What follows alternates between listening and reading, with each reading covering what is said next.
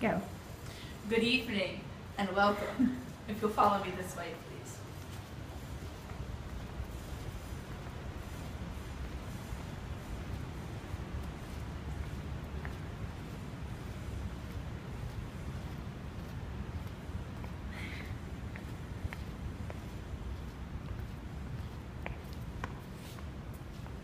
Here's to the fans of Supernatural and Dexter, Grimm, The Vampire Diaries. Here's to the fans that make our pop culture what it is, the ones who are perhaps most influential in defining our ideas of good and evil.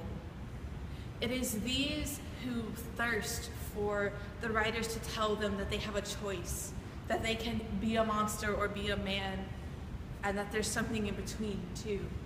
That our destinies are not defined but made, that we can change and be shaped, and that these messages shape themselves.